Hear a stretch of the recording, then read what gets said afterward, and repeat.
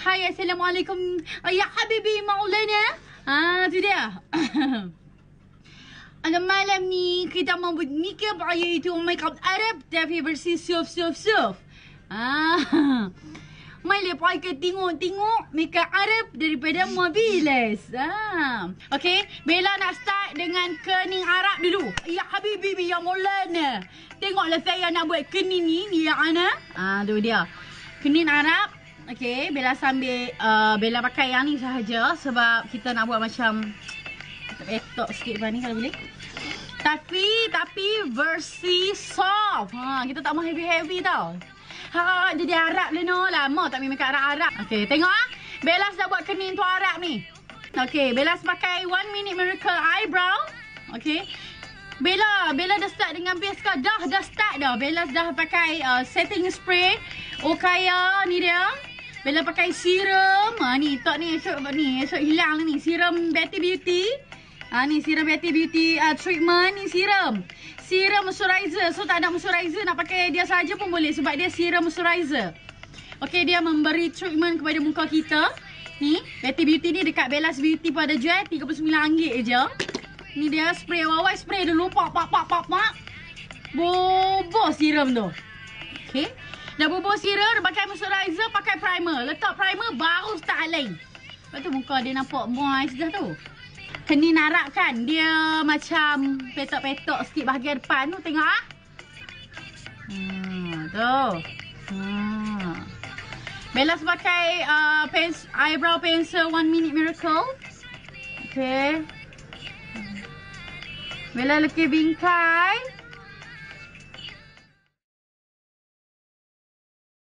Kening Arab dia tinggi lagi tu.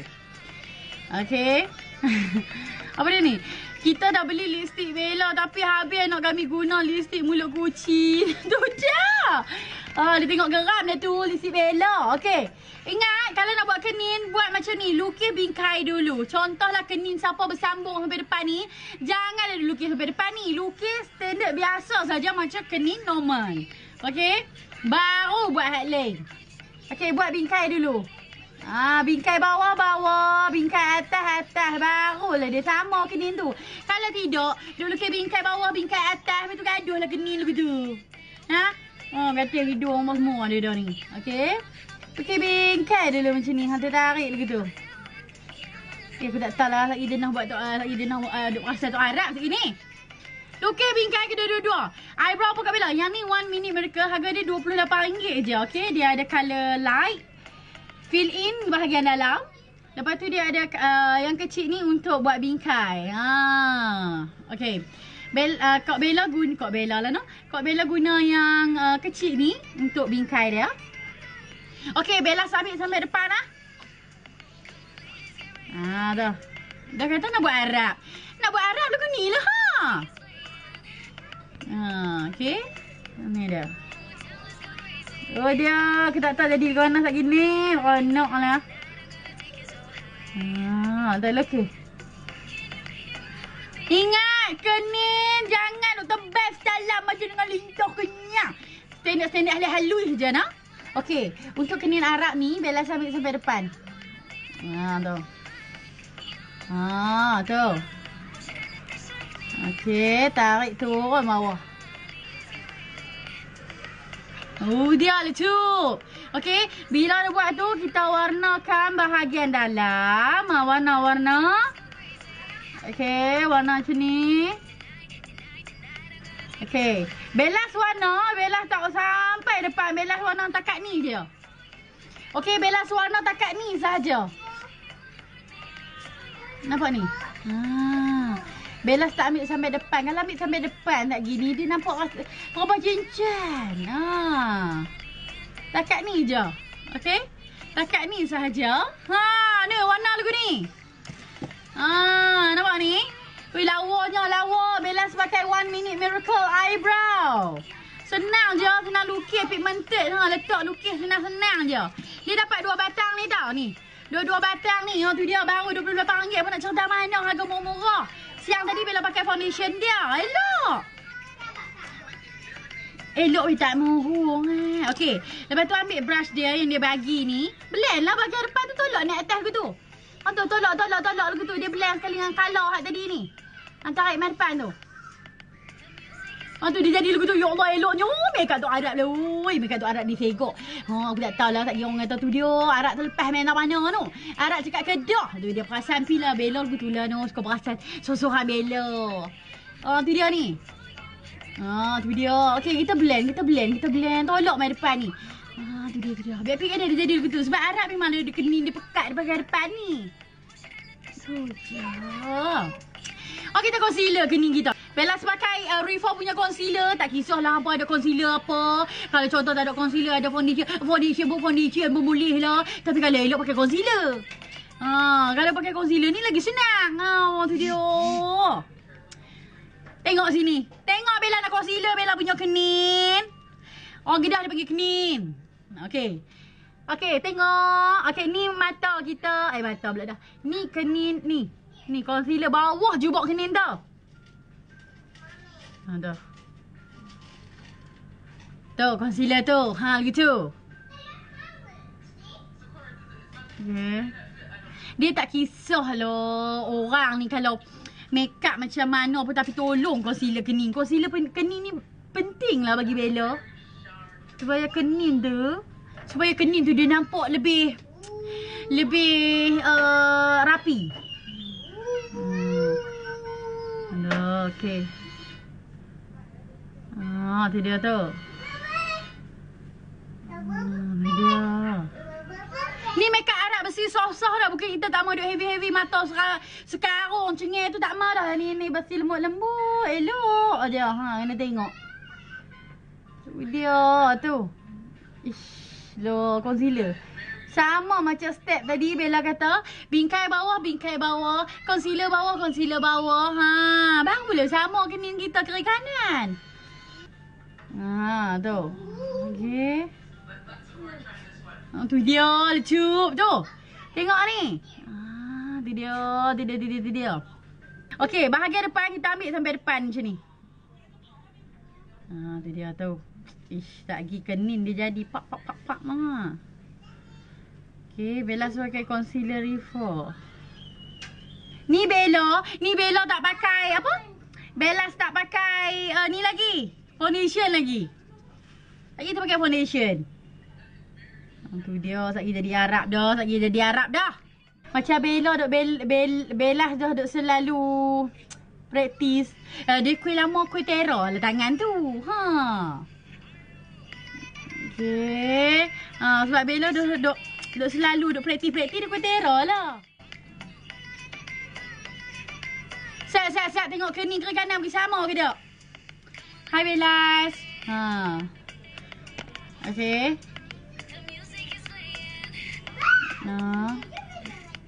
Okey. Dia kening Bella. Tu. Tu dia. Sama lagi dua-dua. Bila duk praktis, ya betul tangan kuih lembut. Come on.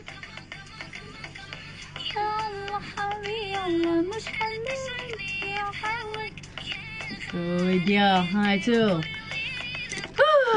Bella pakai concealer apa? Bella pakai concealer Riffaa. Harga dia RM39. Dekat Bellaz Beauty pun ada. Dia elok tak hampa tak mohon. Memang elok lecup.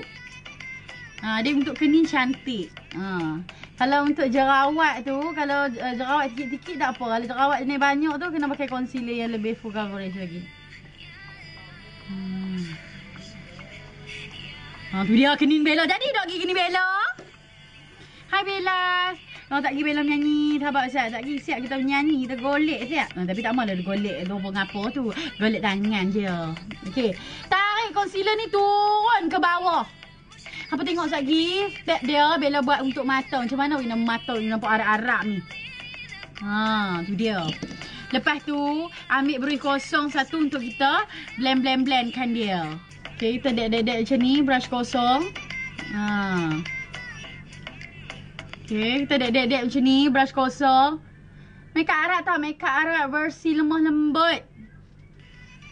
Makeup Arab lembut-lembut ni. Bella suka lah makeup Arab-Arab ni. Dia feeling orang Arab. Tudung daripada Dutch sampah. Okay, so kita dek lagu ni. Ha, tu concealer tu kita dek lagu tu. So kita biar je time tu sebab kita nak pakai apa? Kita pakai foundation juga sekali atas dia tu. Okay, kita dek macam ni. Tu dia lecupnya. Pak. Rasa bahagia kalau kena jadi ni memang Allah, memang rasa seronok lah bahagia. Kan kalau kena jadi tu. Ha, tu dia. Tu dia kening petok sikit di bahagian depan tapi tak apalah. Sebab kita nak buat make up tu Arab. Lepas tu kita buat eye primer penting tau untuk mata. Okey. Okey, set nak. Okay, dengar Bellaz akan letak eye primer untuk mata Bellaz. Make up tu Arab lah, aku tak tahu lah siap gini. Tu Arab tengah baru main dah tu. Ha, tu Arab celuk. Aku tak tahu lah jadi gedok, tak tahu lah. Try je lah. No? Orang kata make up ni kena pelbagai. Okey, letak eye primer ni. Ni dia eye primer, letak untuk dalam mata. Eye primer ni brand berdikir yang selalu Bella pakai. Bella kalau satu benda tu tak cemui, aku nak kerja hentak pakai satu je. Biasalah jenis orang setia. Ya Allah, pasal lah no. Ni, nampak? Okey, ambil yang code original yang colour purple ni. Okey, dia untuk tahankan eyeshadow. Lepas tu colour eyeshadow lagi jadi terang lagi. Dia memang tahan 1 jam lah. 1 jam lah dah. 1 hari lah dah. Tu dia letup lah. Okay, now kita nak buat mata kita. So memandangkan Bellaz nak buat Versi lemah lembut ni. Tu dia. Ya Allah, Shanteq pula lah. Aku nak make up lembut ni. Okay, start Bella nak ambil blending brush. Bellaz akan pakai colour ni. Untuk colour pertama, dia macam nak colour silver sikit. Dia macam colour kelabu cerah. Okay, Bellaz letak dekat kelopak mata Bella. Okay, ambil letak kat kelopak mata macam tu. Bella nak buat makeup soft tau. Arab soft ni. Okay, bawa keluar sikit. Kena fokus tengok. Baru tahu. Okay, Bella sapu satu kelopak mata Bellaz. Bellaz pakai blending daripada Okaya Malaysia. Dia punya brush blending dia memang super soft. Okay. So tarik macam tu. Bella letak sebelah lagi. Okay, tengok. Okay, Bella letak yang ni dia colour kelabu tau. Dia colour kelabu soft. Okay, dia akan jadi macam tu. So blend, hati-hati. Jangan sampai berlebihan. Blend elok-elok. Okay, lebih-lebih tu tak apa sebab sekejap kita nak pakai foundation. Okay. Hai Bellaz, hai apa? Ya saya Bellaz tengah buat makeup tutorial Arab blue tapi versi soft. Okay, ini colour pertama Bella boh. Okay, lepas tu Bella ambil colour kedua. Okay, Bella akan ambil colour ni, colour kedua ni dia. Colour dia macam nak chocolate brown. Okay, Bella letak usah ujung ni. Okay, Bella letak ujung ni dekat betul-betul bawah kelopak mata ni. Ayolah saya. Okay, bawa mai depan sikit. Dekat sini je. Yang ni Bella tak pergi lebih keluar. Bahagian dalam. Okay, letak macam ni. Okay, awal-awal kita nak start makeup tu kan. Tolong eyeshadow tu kan. Tolong pakai eyeshadow yang jenis colour dia, tekstur dia matte dulu. Lepas tu baru kita ikuti dengan colour shimmer. Baru cantik. Okay. Tak nak awal-awal dia memang coklat head sikit. Sebab kita duduk tengah top-up topping dia ni. Nak bagi lawa. Okay. Lebih tu tak apa sebab memang Bella buat lebih. Okay. Buat memang tarik keluar ke di luar. Tak apa sebab pakai foundation dia tak nampak lah. Okay. Dia pakai foundation tarik macam tu. Oh, let's go. Okay. Now kita pakai colour shimmer. Ni baru 2 colour. Okay lah. Okay. Lepas tu kita pakai colour shimmer. Okay, Bella letak colour putih dulu. Colour putih shimmer ni dulu.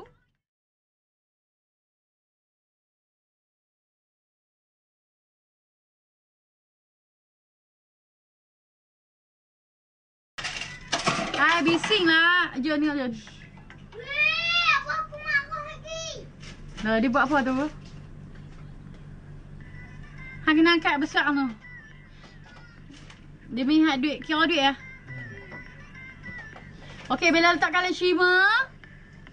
Colour dia ni macam dengan putih-putih pearl tu. Nampak kat Abah? Abah balik ayam tak? Ayam kat apa? Tu dia. Letak macam ni. Tengok sekejap lagi Bellaz blend dia. Letak colour shimmer dulu. Okay.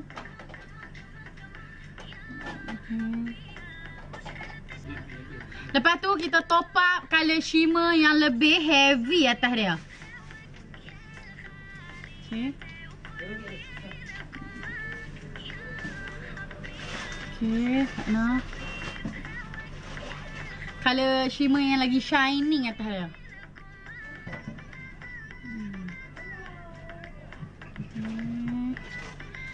Tu dia. Letak ni. Tu dia tu.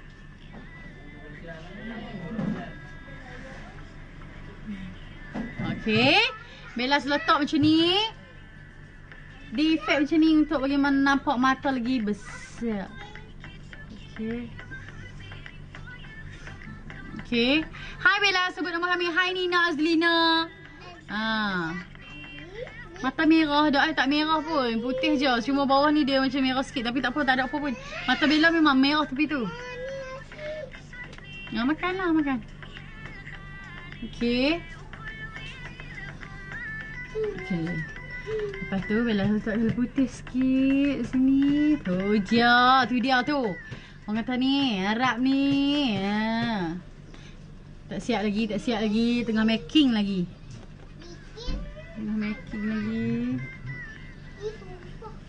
Tu saat kita nak buat teknik celak blending tu.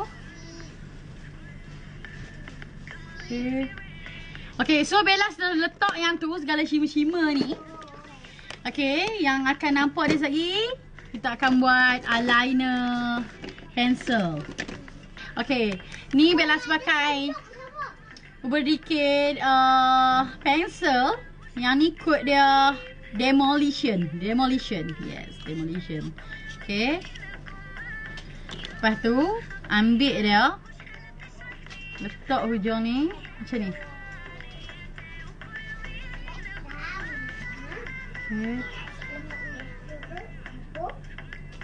Okay, letak macam ni hujung-hujung dulu.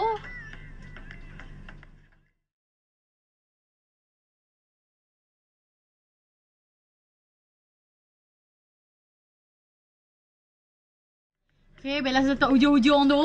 Nampak? Kita buat length sikit. Okay, hujung ni.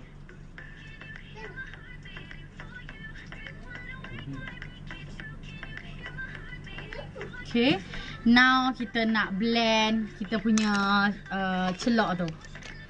Sana kami cari brush blending kami. Mana brush blending kami? So, kita blendkan dia.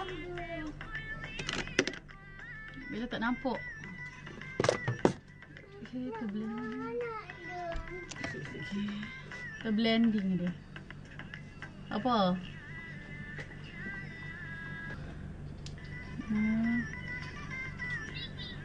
Sana kami tengah blend tau.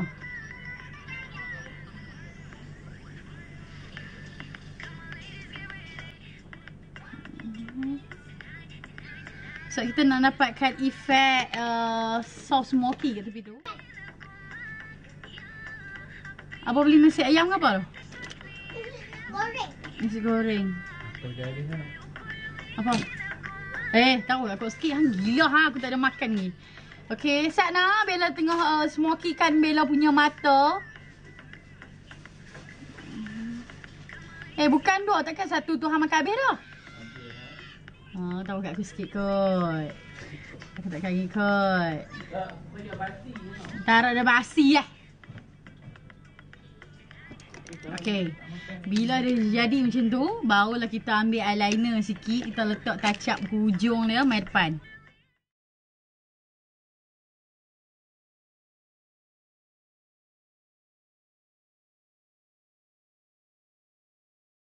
Oh, dia eyeliner.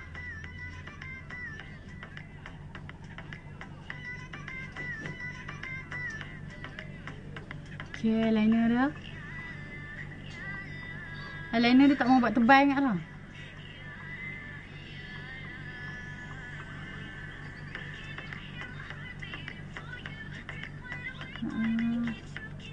Sana Bella tak ada baca punya komen. Sial nak komen Bella tak ada baca. Makeup Arab pula. Okay, sana Bella letak dua belah tu.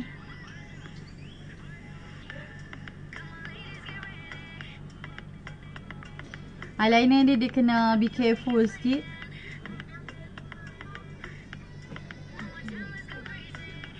Okay. Oh dia. Bella pakai brown tau. Ni color dia color brown soft brown. Dia bukan mata merah.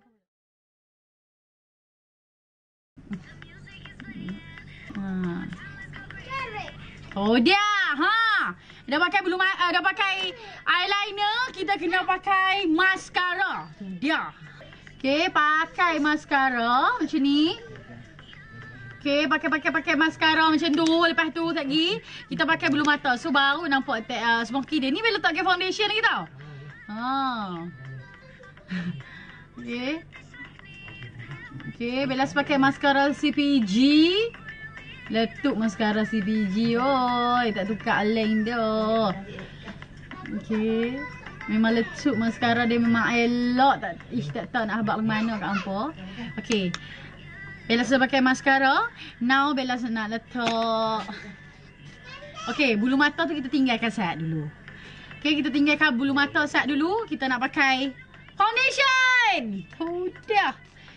Okay, Bella nak pakai foundation Okaya Malaysia. Kod ni kod medium. Okay, kod Bella kod medium. Okay, so Bella pakai kod medium. Okay, so Bella pakai Okaya Malaysia. Okay, 2 pump. Kod medium. Okay. Lepas tu Bella akan titikkan sugar gold. Sugar gold di mana-mana. Bella titikkan sugar gold ke dalam foundation Bellaz. 1, 2, 3 dah ni. 4. Okay. 4 titik Bella titik kat situ. Sebab apa Bella suka titik? Sebab bila kita blend dengan kita punya foundation, elok gila. Okay, so Bella blend. Bella blend. Okay, done. Bella letak. Okay, Bella pakai kod medium. Okay, nampak bila Bella letak sugar gold. Satgi baru kita pakai bulu mata tu. Kita tengok letup. Kita tinggal ke siat. Bulu mata kita tak buat lagi. Nampak? Bella titik sugar gold tu dalam foundation memang best gila. Okay. Bella buah gitu dulu. Tu dia. Okay, sat nak. Bella sudah dek dulu. Hai Bellaz. Hai Miaris. Bella pakai foundation Okaya kod medium. Kod medium adalah kod Bella. Kod dia macam light. Nak pegang. Anak sakut pula. Ayau. Takut nak pegang. Lagilah pegang. Ja, sat. Jun. Jun. Okay. Sana kami ambil sampai habis dah lah. Dekat tangan kami. Kami pakai tangan je. Makeup muka ni pakai tangan tak apalah. Makeup muka orang kena pakai palette spatula tu. Okay. Now Bella akan dek muka Bella. Ya Allah Habib Allah. Okay. Okay. Lawa kening Bellaz, terima kasih. Okay. Kening dia Bella saja buat macam bagi petok sikit. Dia. Okay. Okay, tu dia. Tu dia. Letup lah, nampak? Bila pakai sugar gold, kita blend dalam kita punya foundation. Okay, boleh tengok sendiri. Memang elok. Ni dia sugar gold. Love sugar gold. Memang elok gila kalau blend dalam foundation. Kalau takut nak letak 3-4 titik, letaklah 2 titik. Lambat nak habis. Foundation Okaya Malaysia dekat Bellaz Beauty ada, dekat HQ dia pun ada. Ataupun dekat ejen-ejen dia.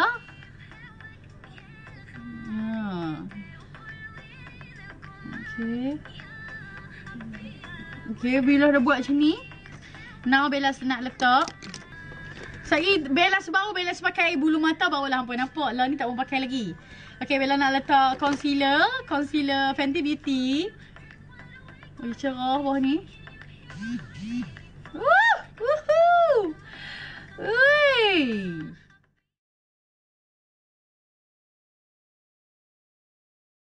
So, kita blend-blend.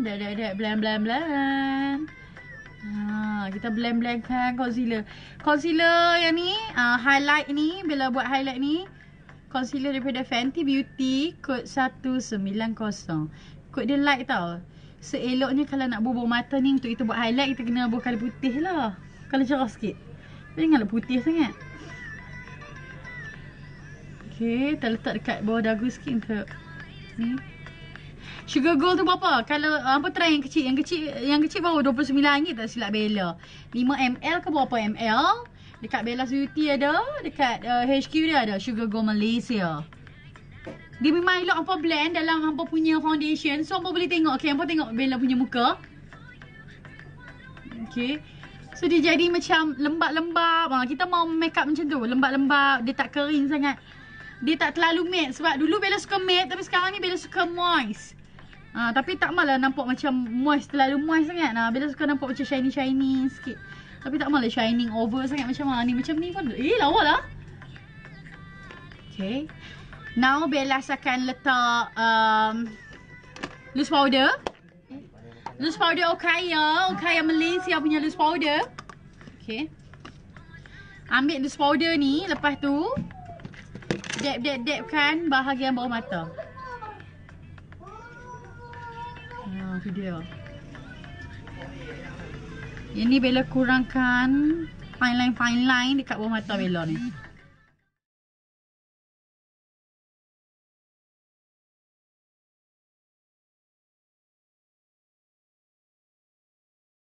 Okay. Tips kalau nak pakai loose powder ni, tolong jangan terlalu tekan sangat. Loose powder ni kalau nak pakai, dia layang-layang je. Loose powder ni kalau nak pakai just lembut-lembut, apply dab. Paling ringan sekali kita dab dia. Okay, barulah dia tak heavy ke, dia tak lambat keki. Just layang letak atas foundation saja, bukannya macam tu duk tekan. Tu jangan tekan luak habis lagi. Lari habis foundation nak duduk tu. Okay. Tak percaya, try lah cakap Bella. Okay, ambil loose powder ni. Okay, apa lu? Kita nak shading. Okay, just that. Okay, just ni, just that macam ni je. Jangan kasak-kasak.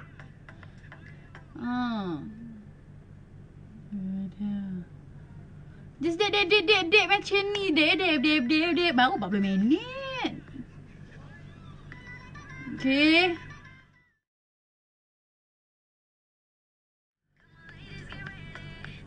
Sekejap lagi aku tak tahu lah. Apa tengok ni Rila jadi di mana. Weh. Okay. Lepas tu Bellaz nak shading Bellaz punya muka. Bellaz nak pakai shading daripada Fenty Beauty. Okay, Bellaz pakai shading daripada Fenty Beauty. Yang ni kod dia Private Island. Wow, Private Island, I like it.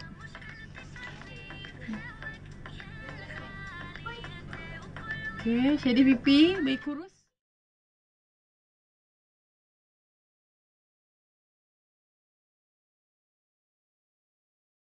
Shading pun jangan shading. Macam tu dah. Lah teknik dah berlainan dah, nampak. Dah sentiasa upgrade. So improve. Dia shading dia ni kena paling lembut. Okay, satna Bellaz. Takut dia kotak. Satna. Okay, sat dek dulu.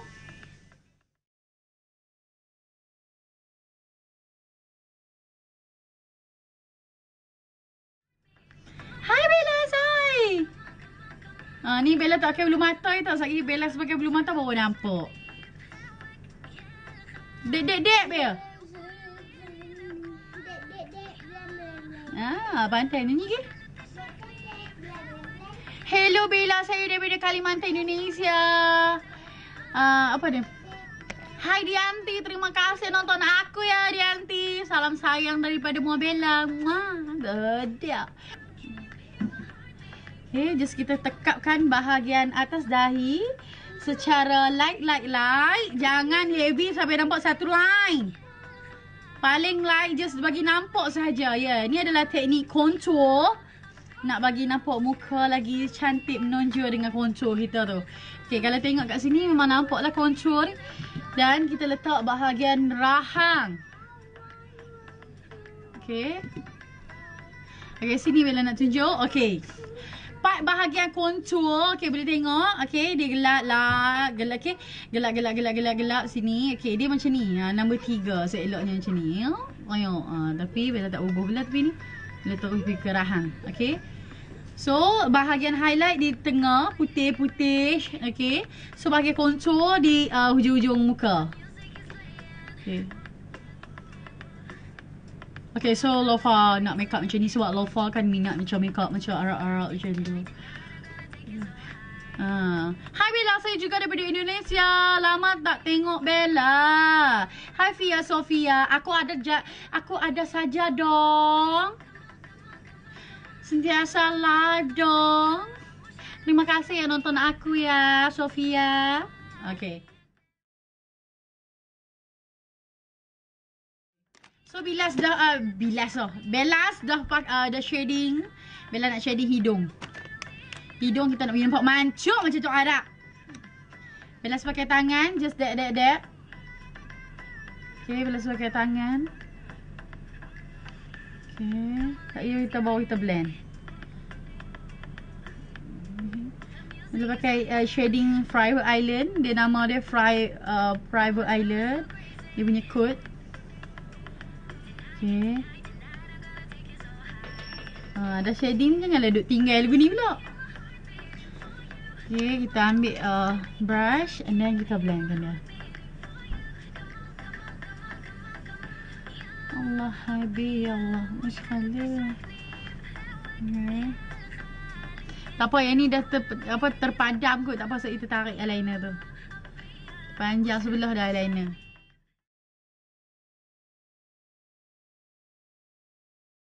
Sebelah dah. Okay, Bellaz mana Bellaz punya ni.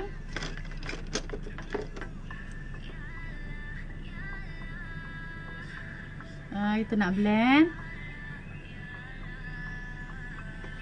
Eyeliner Bella panjang sebelah dah, woi. Kita tarik.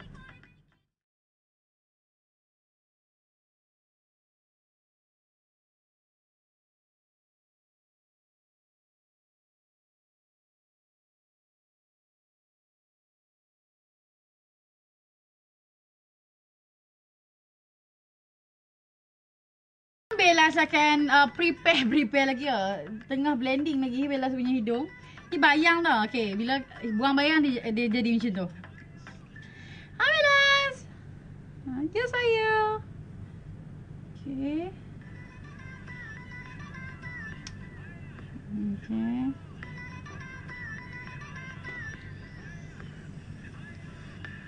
Okay.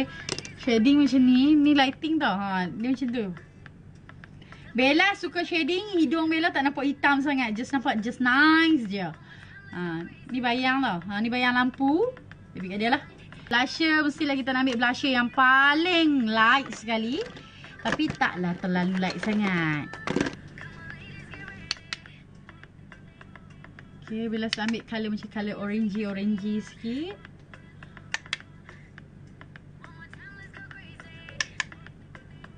Okay.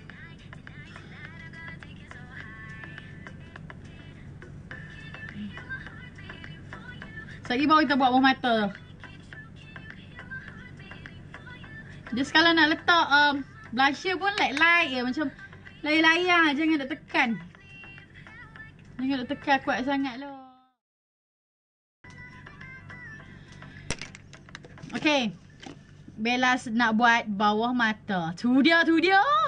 Okay, Bellaz ambil balik colour yang grey awal-awal Bellaz ambil tadi. Bellaz bubuh hujung ni.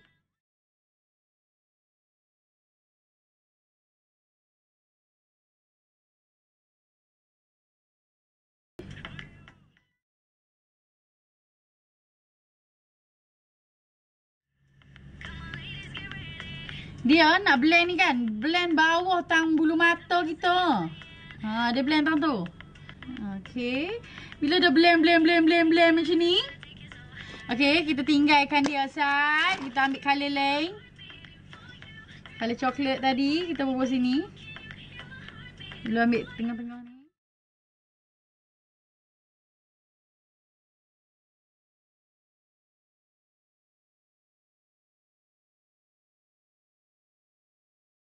Lepas tu Bellaz akan ambil colour shimmer. Okay. Colour shimmer.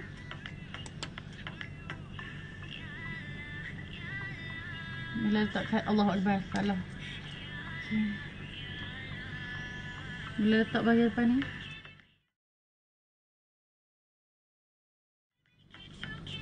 Bulu mata bila letak kain tak sat lagi bila bubuh. Lepas tu Bellaz nak bubuh bawah mata nah. Sat nah Bellaz bubuh bawah mata. Okay, nampak tak? Dia jadi macam tu. Waterline, dekat waterline Bellaz letak colour tu. Now Bellaz nak letak colour shimmer sikit. Bellaz ambil colour Fenty Beauty ni, yang shining ni. Bellaz letak bawah mata Bellaz. Hai Ziha, hai Mila. Say hi sikit, hai Mila.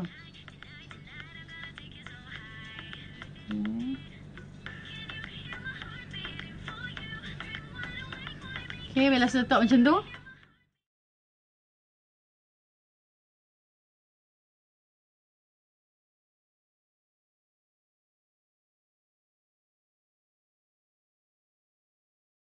Okay, bila dah letak macam tu.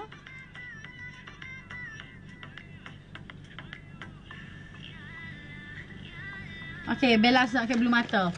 Untuk bulu mata ni, Bellaz nak pakai bulu mata daripada Artisan. Kod Void. Okay, kod 5921. Okay, bulu mata daripada Artisan Pro. Daripada brand Indonesia. Artisan Pro. Dia bulu mata Arab ni dia kena tajam. Lepas tu dia bulu mata dia tak boleh macam rengkoi sangat tau. Dia kena straight bulu mata dia. Lepas tu dia macam nampak macam 3D sikit. Bulu mata yang kod comel tu sesuai. Tapi Bella dah pakai dah untuk siang tadi. Sebab tu Bella pakai kod lain juga. Okay, Bella pakai bohgam. Tiup sat. Kipas saya tidak berfungsi hari ni. Okay, bismillahirrahmanirrahim. Okay, Bella dah letak gam. Okay, yang ni ngam.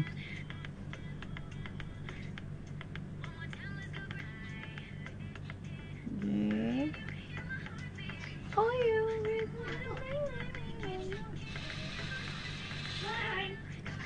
Okay.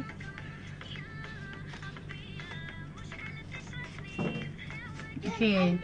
Ni ons. Tengok Tuhan dia buat apa tu. Okay. Kena buat betul-betul. Barulah dia sampai. Barulah dia sampai kita punya makeup tu. Bismillahirrahmanirrahim.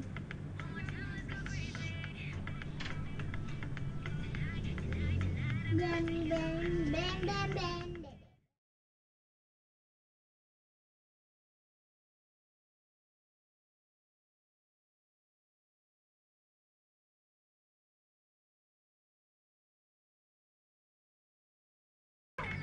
Nak bubuh dah, baking soda.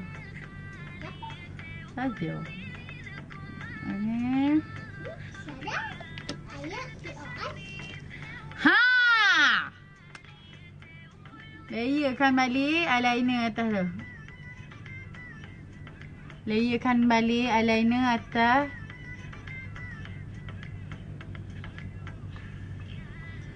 Ya Allah.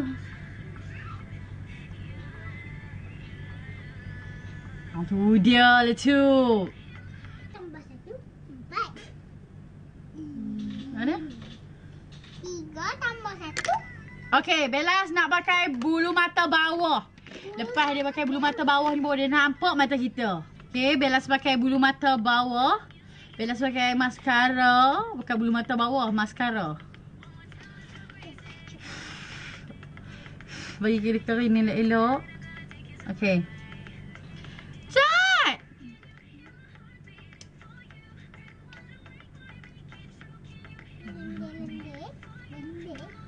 Lendek. Sat, Isha jangan kacau mah.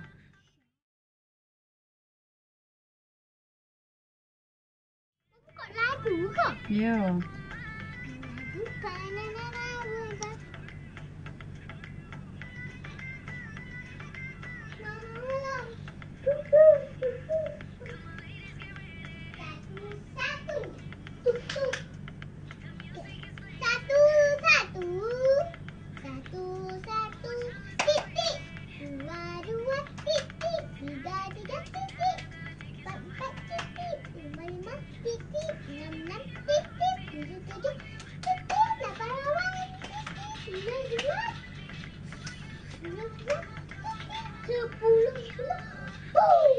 Aisyah bising.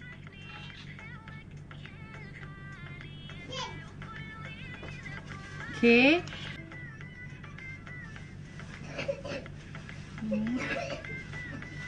Ah! Dia ada fiber, ikut skor. Kalau kita nak tebal boleh tebal, kalau kita nak natural boleh natural. Okay. Krim macam ni. Sebab tu dalam Bella punya pengantin, Bellaz just ambil paling ramai pun 4 orang. Satu hari. Mana ni boleh? Aisyah dengan kaca mama ni. Nampak ni? Masuk mata mama masuk angin. Okay. Bella sebab Bella pentingkan ketelitian. Power. Barulah kita make up tu dia sampai. Best pula tengok maskara CPG tu. Macam comel je, macam cantik je. Tu dia. Macam comel, macam cantik, memang cantik. Elok maskara dia. Okay. Now Bellaz nak buat tape mata sikit. Tape mata penting sebab itu adalah trademark Bellaz. Bellaz kalau pakai makeup mesti ada tape mata. Tu dia tape mata. Boleh nampak shining, kemas-kemas gitu. Tape mata penting bagi Bellaz. Okay, kita letak kat sini. Okay, bubuh macam colour ni dulu. Okay, barulah kita ambil colour lain. Okay, penting tape mata ni ha.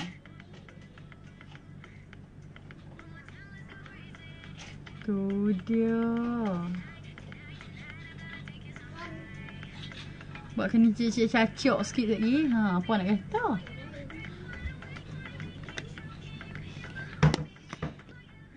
Bella lighting tak tepi ni. Dia patutnya jadi macam ni. Now Bellaz nak. Okay. Nak pakai lipstick. Buang dulu foundation yang melekat dekat bibir kita tu. Scrub Bella habis dah. Scrub ada dekat office.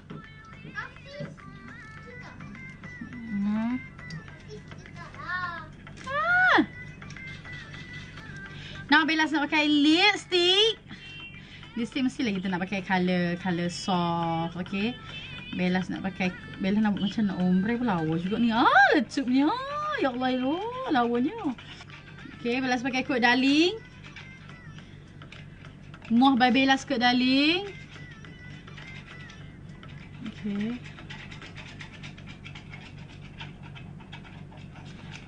Okay, ni coat darling tau. MUAH by Bellaz. Hai, Aisyah. Bising lah Aisyah.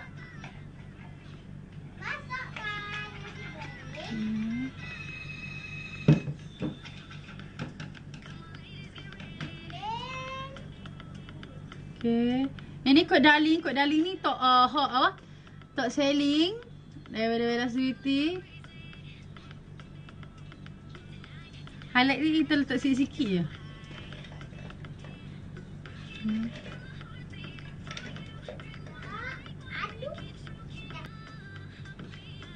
Ayah masak nak.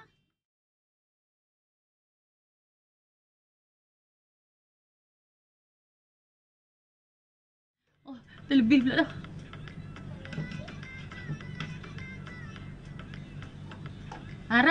Arab dia memang pakai lipstick dia lebih daripada Vivian ah.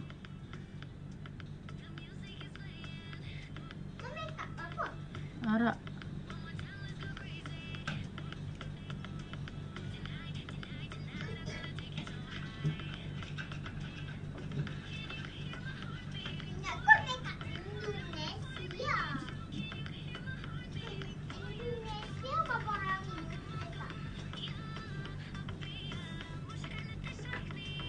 Lawa ke dak? Bella tunjuk ilmu ni sampai sejak lawa ke dak? Cantik ke dak?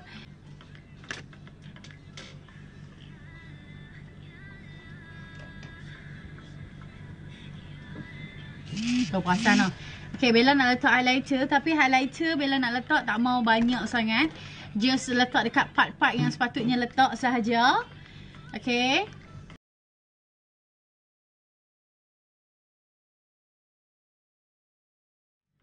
Just kita letak medium highlighter sahaja. Dia tak perlu over sangat. Letak medium highlighter.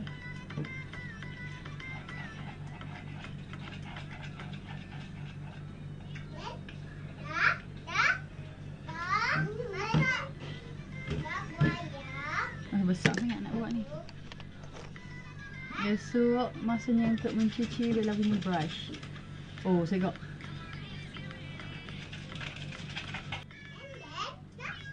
Sekejap Bella duduk tengah touch-up lagi yang mana kurang. Okay, I'm done! Woohoo! Yeay, Bella dah siap dah! Lagi apa ni? Makeup Arab look!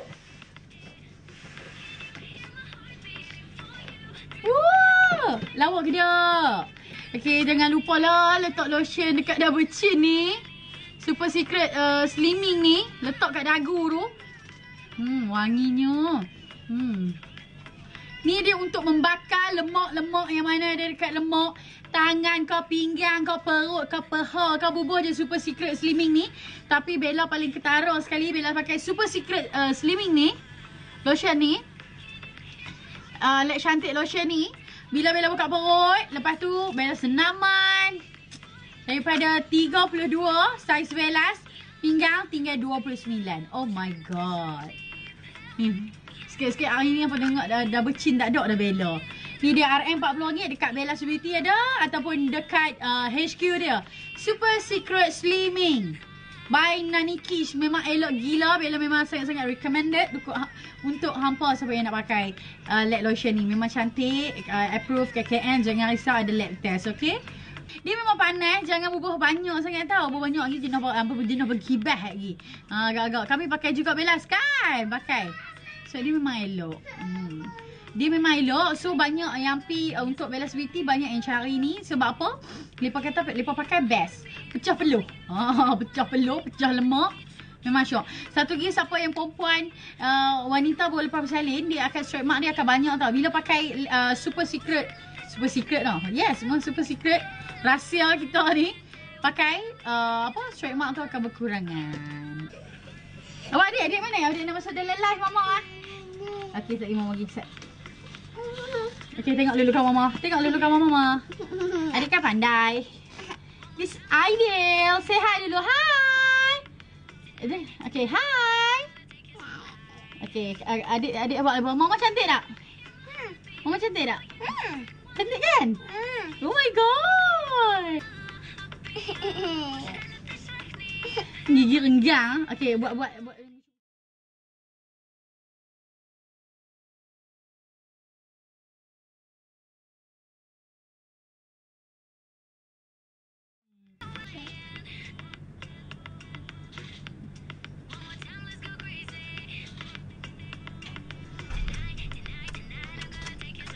Nanti dia pun lah. Nah. Okay, bye-bye. Bye-bye. Thank you, Ampah. Love you too so much. Dia nak susu pula. Kami pergi susu dulu lah. Kami up, gambar. Jangan tidur kami nak up, gambar. Harap ni dulu. Okay, bye.